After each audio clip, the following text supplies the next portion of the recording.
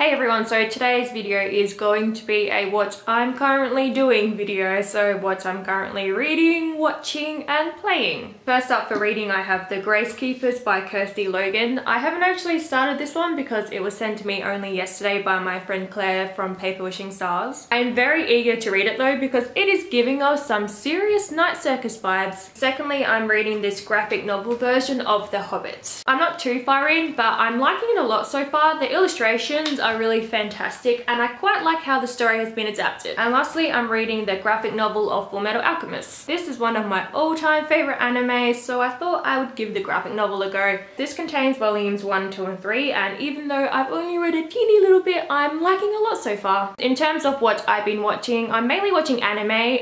I mean, I'm always usually watching anime, but a Sanity store recently opened up in my hometown that sells anime. So I've really been reaping the benefits of being able to purchase anime on DVD. I'm about halfway through the first season of Code Geass, which I've been dying to watch for so long, and it's so good. It reminds me a lot of Death Note. I find that Light is really similar to Lulu in that they're both these really super highly intelligent protagonists who have this alter ego that's all for the sake of the good of the people. And I'm also watching the second collection of The Future Diary. This is one of my favorite animes. It's so intense and weird and funny kinda, and I just really adore it. Now that's actually all that I'm watching currently because over the last 6 months my boyfriend and I have binge watched a ton of different animes. Off the top of my head, we've watched Tokyo Ghoul, Parasite, Miggy is my favorite creature ever, Yona of the Dawn, which is basically the best thing in my life right now,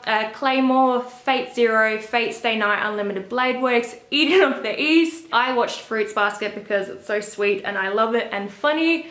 And yeah, as for games, I recently finished The Witcher 3 Wild Hunt on the PS4, and guys, this game is so good, it's ridiculous. It really does live up to its hype and everything about it is fantastic. The story is so beautiful, the characters are beautiful, and so is the music, and you really do get emotionally invested in the story. It reminds me a lot of Lord of the Rings, and there was actually this one scene in the game that made me cry, and I mean, I was bawling like a baby because it reminded me of a scene from Lord of the Rings. So yeah, that was pretty embarrassing for all parties involved, i.e. me and my boyfriend.